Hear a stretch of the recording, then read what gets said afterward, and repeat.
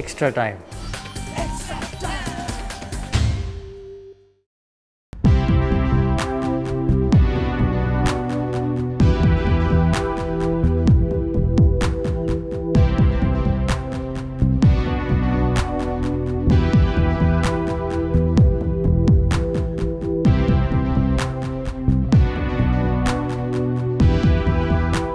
First thing is his dedication to the game. He loved playing the game. So around here, my captain of St. John's, Lenny Hutton, asked me to why not bring Viv into the game, first division league. So what I did, I talked to Viv. He told me, right, fine, he'll come. And then I went to the dad and get permission. First year he was a little bit nervous, jittery, as any young kid would do. He played alongside me. I was playing on the team also. And the next year, he just took off. Represented Antigua against St. Kitts in the Lewward Islands tournament. And from there, he just took everything off.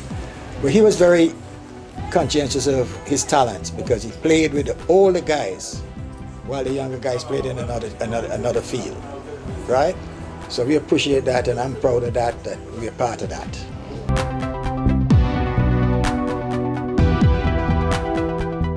Viv found himself too playing football, right? Because he also represented Antigua as a football player, right? But the thing about it, as Donald and we were mentioning a little earlier, was how committed he was.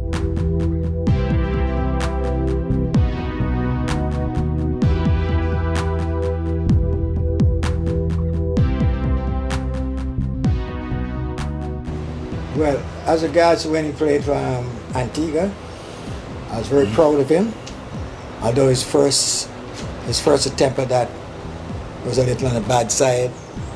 You know, he had talents and he felt that he wasn't out and he was suspended for some gentleman behavior.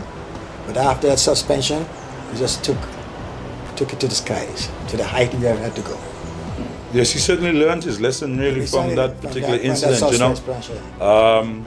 And then if you follow his career after that, you know, he didn't really depend on the umpire to give him out if he knew he was out.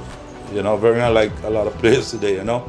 If he had an edge, he would just pack his bag and walk. So that in itself had gave him, that was a lesson for him, well learned, which I think he took throughout his career.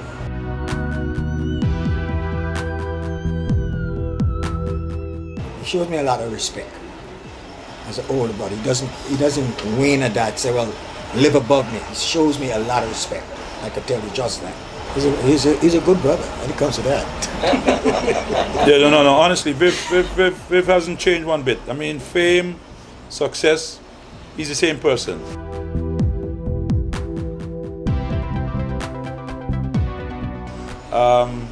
You know, I can take you back that if he was living in the States in the 1960s, you know, he would have been marching with Martin Luther King.